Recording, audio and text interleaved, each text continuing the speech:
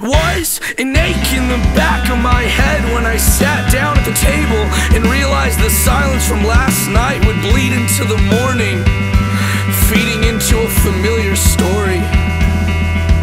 With every new ache in my body, I remember when I promised myself I would be in love by the time my body started to ache. But it's just another pattern forming.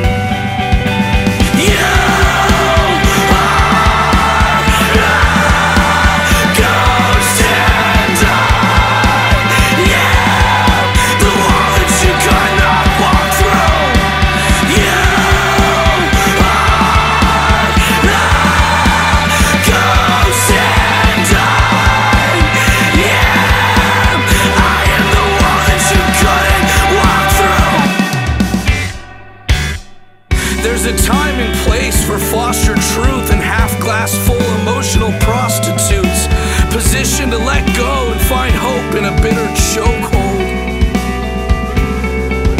A branding of understanding that ranting